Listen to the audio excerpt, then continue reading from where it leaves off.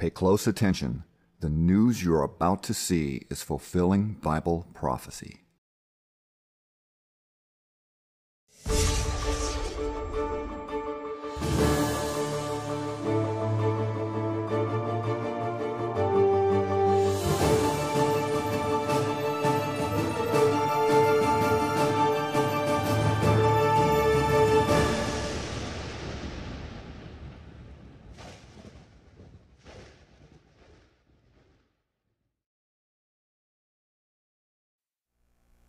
Welcome to another edition of YPN News, bringing you the news that relates to Bible prophecy and foretold by Yeshua Hawkins. Well, the coronavirus pretty much dominating our news stories tonight. Right. We have quite a surge in new cases.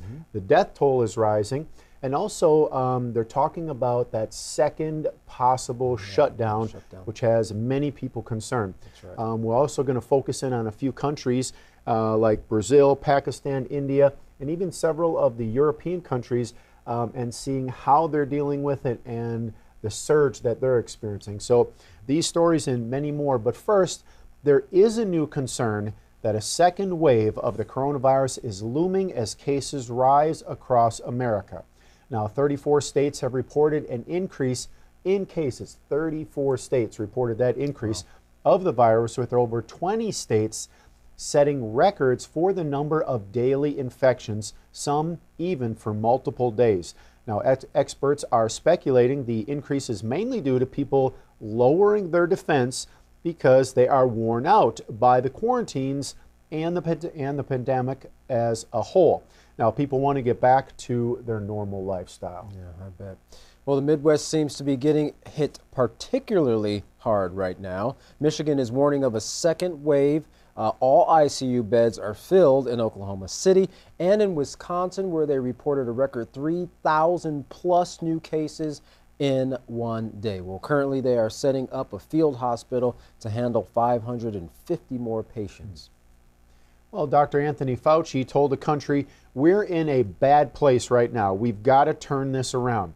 Now, to make matters worse, one leading vaccine study and an antibody treatment were both put on hold this week. Johnson & Johnson paused their vaccine trial when one of the participants fell ill. Officials also had to stop pharmaceutical giant Eli Lilly from working on an antibody therapy due to safety issues. They didn't say what they were exactly. That's right. Well, the case surges are leading government officials to reconsider using lockdowns again. However, the World Health Organization is warning against this. Dr. Mike Ryan, the executive director of Health Emergencies Program for WHO, made the statement, what we want to try to avoid are these massive lockdowns that are so punishing to communities, to society, and to everything else. Dr. Deborah Birx, head of the coronavirus task force, warned Americans about not letting down their guard. She said if they are primarily indoors for get-togethers with family and friends this fall and winter and remove their masks, the virus can be spread. While many are trying to figure out how to handle a huge uptick in cases, President Trump is pressing Congress to pass another round of coronavirus stimulus aid. The president tweeted, "Stimulus, go big or go home." But the United States is not the only country experiencing a rise in COVID-19 infections. In fact, Europe, Southeast Asia, and South America are all in the same boat. Now, a second wave has hit France, and French hospitals hardest. They're seeing almost 26 new infections on Saturday. Now, that is more than they saw in the initial onset of the virus in spring. Major cities like Paris have shut down bars again, while restaurants still remain open, at least for now.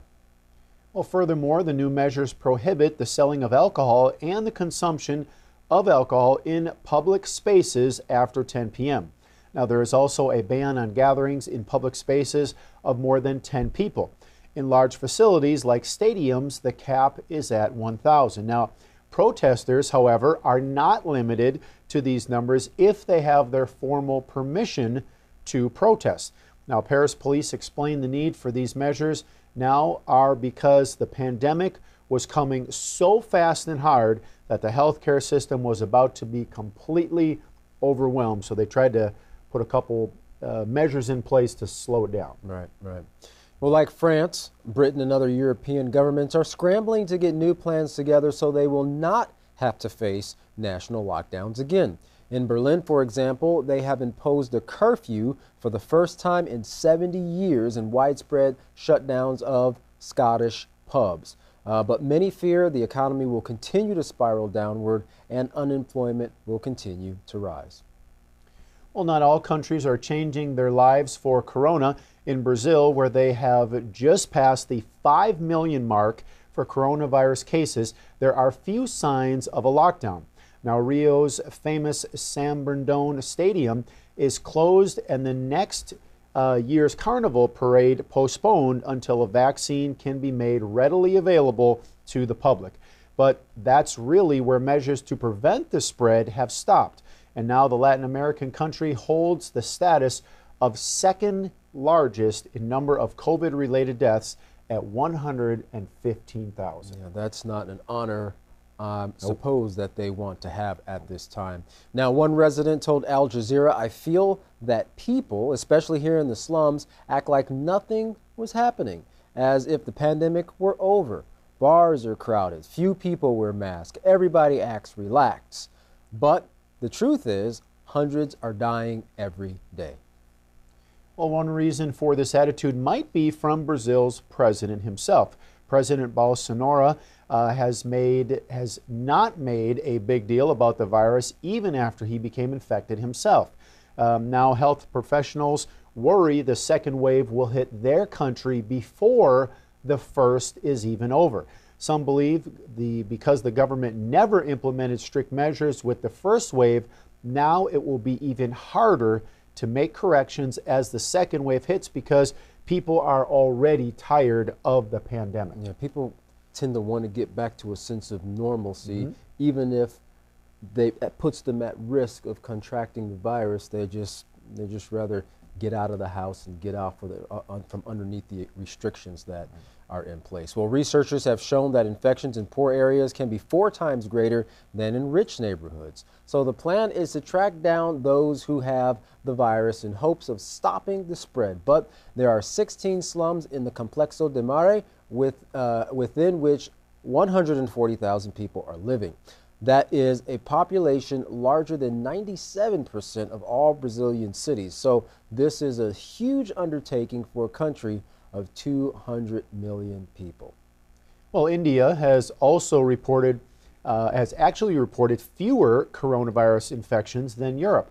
Now, in the last week, however, the virus is widespread in the country and not going away anytime soon. Now, outside the U.S., it is the only other country to have seen over 7 million cases and currently has the highest daily death rate on the planet. Wow. On the other end of the spectrum, there is one country that has not reported one single case so far, and that is North Korea. At a military parade over the weekend, North Korea's leader Kim Jong-un reported his country has not experienced one case, as he then offered his condolences to the rest of the world. Well, we're now going to turn to our field correspondent Larry McGee, who has been covering what's been taking place in Pakistan with their coronavirus and how they've been affected.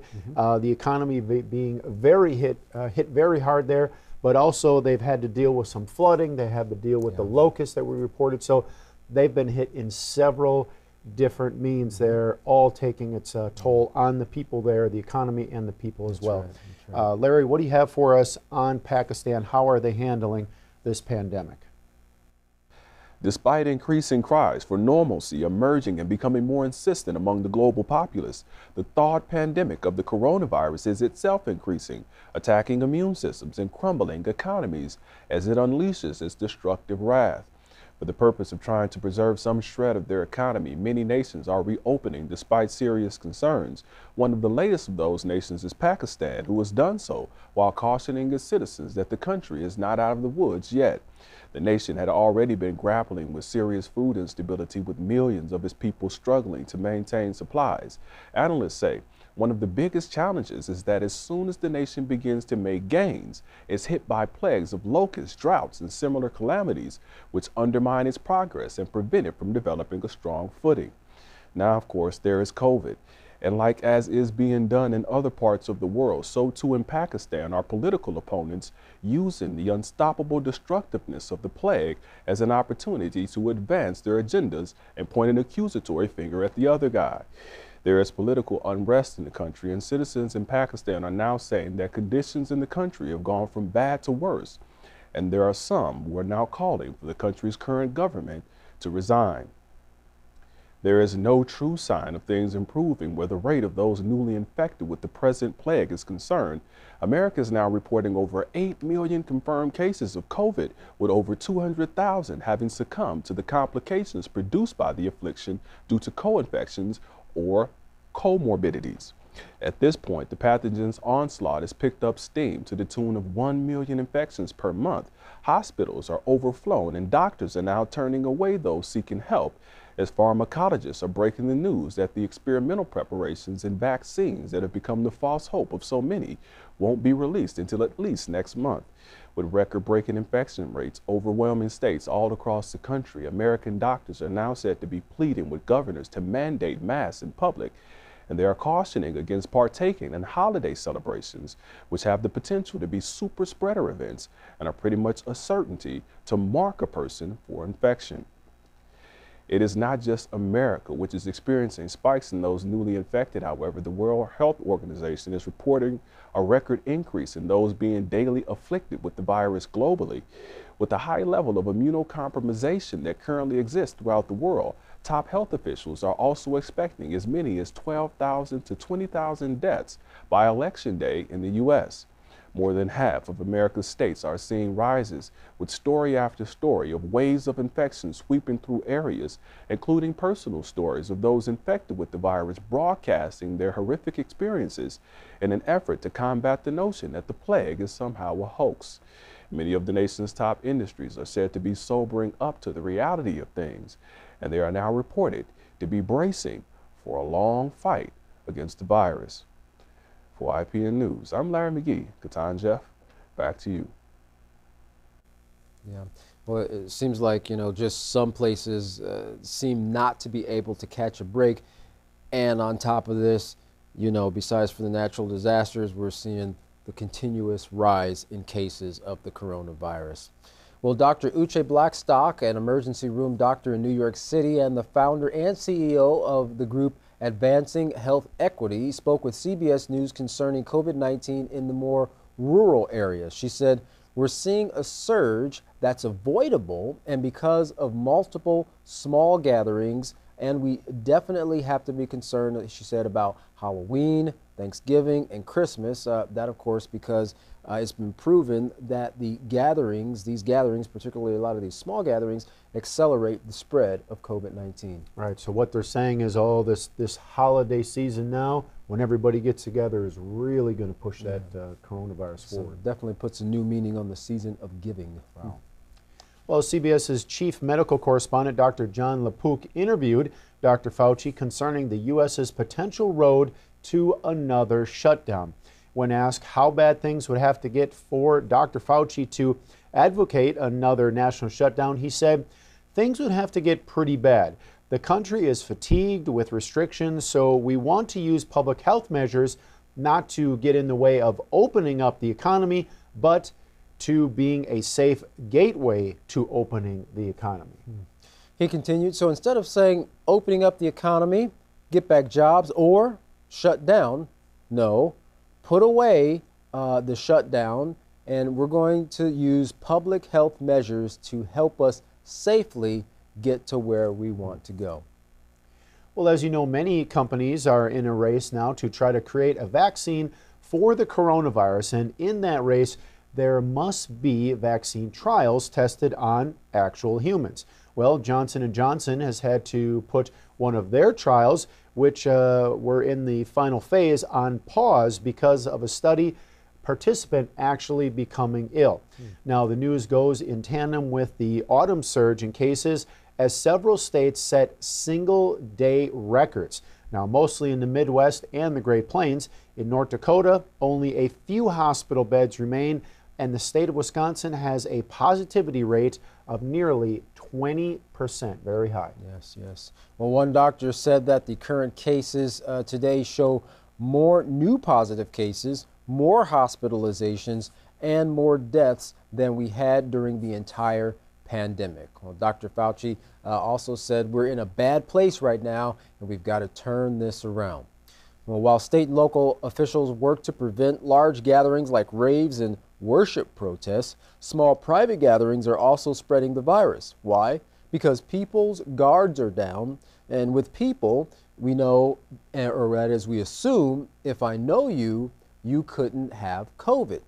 That, of course, was a statement by Dr. Deborah Birx regarding the small gatherings and the spread of COVID-19. Well, it's not just the U.S. Europe is also experiencing another surge as UK hospitals have more COVID patients than when they were in their first lockdown. Now, Prime Minister Boris Johnson presented a new multi-tiered alert system from moderate to very high, ranked by infection risk. Now, new lockdown measures are expected in countries such as Italy and France, which set an all-time high for new cases this weekend. Now, the second wave that experts feared now affecting both sides of the Atlantic, and a lot of different places, as we're covering here, have experiencing or are experiencing those all-time high records. That's whether right. it be the death toll, new cases, or so forth. The surge everywhere, it seems to be going up. And those records are continually being broken on a daily basis. Yep. Also, doctors are starting to see the first case of reinfection, and scientists say having COVID-19 will not make you immune to it in the future. They cited a 25-year-old man who caught the virus in April, tested negative the following month, only to catch it again in June.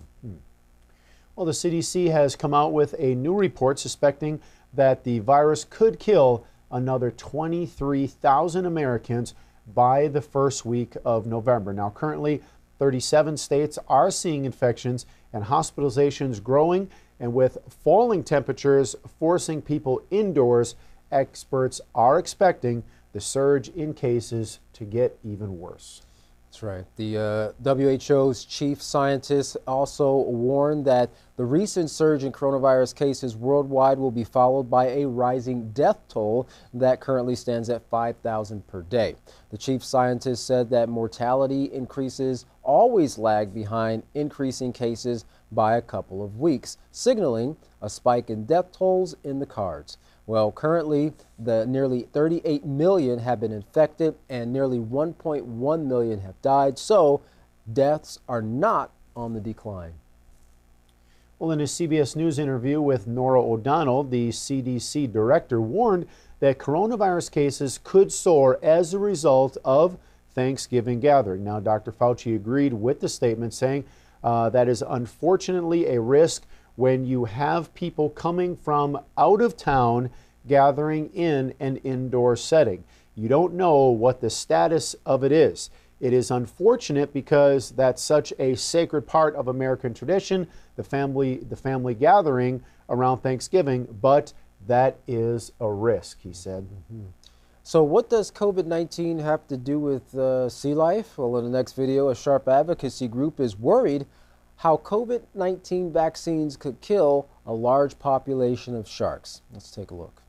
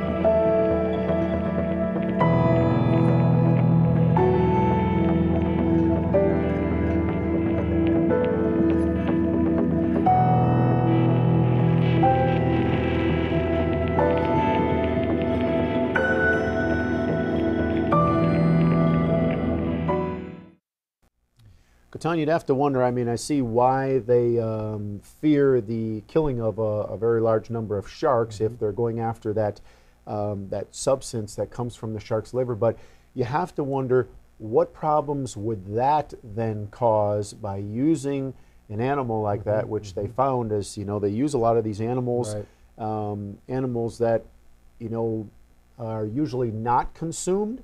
They use those in these vaccines, in these trials, but you have to wonder what side effects that is going to cause. Yeah, that's pretty scary. Well, President Trump at a recent campaign gathering spoke about the coronavirus and expressed an interesting opinion concerning what he thought corona in coronavirus meant. He said, Corona-19, the China virus, it's got 21 different names, but to me, corona means Italy.